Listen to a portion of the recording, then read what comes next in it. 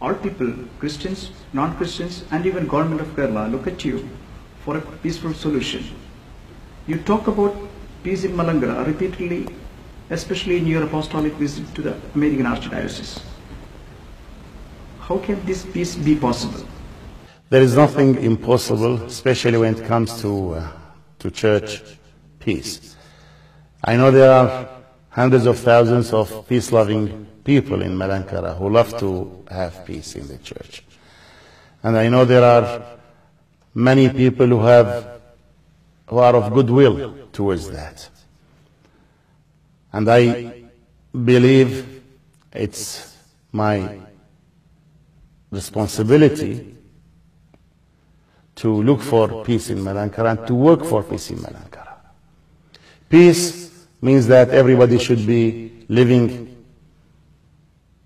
and practicing their faith freely and without any problems and commotions. Peace means that when there is death in the family should not be prevented from going to a cemetery and bury their loved one. Peace means when there is a wedding, people should be able to get together in the same church and celebrate. Now that peace happens when there is reconciliation. Like every divided community, the first step in peace is reconciliation. We need to have reconciliation in our church in Malankara. This reconciliation comes based on certain understandings. It doesn't happen just because I want peace and then I go and issue a decree saying now there is peace. No. There is almost a century-old division happening in Malankara. And it will not be solved in just one declaration or statement. Peace will come when there is agreement between the two divided sides. The patriarch is the spiritual head of both sides. The patriarch is the spiritual father of all the believers, the faithful in Malankara. And the patriarch would like to see peace among his children there. But eventually it will be up to the children to get together, to sit together and to reconcile with each other, with the blessing of their father. My plan right now is to keep listening to the people, discussing the issues with our Catholicos, His Beatitude Mar Thomas, Basileus Thomas I, with our synod in India. And then, when the time comes, when we feel it's the right time, we will initiate a process by which a committee will be sitting together to discuss what kind of peace and reconciliation we'd like to see in Kerala. Now, we are mindful of the many attempts in the past, and unfortunately did not succeed, or succeeded for a certain time and then failed.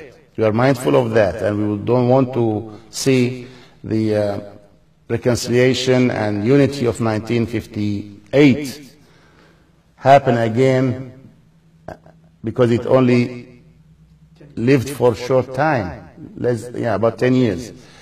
We would like to see lasting peace. And for that, we should really come to a degree when there is trust in the middle, when there is confidence, and when no side is afraid of the other.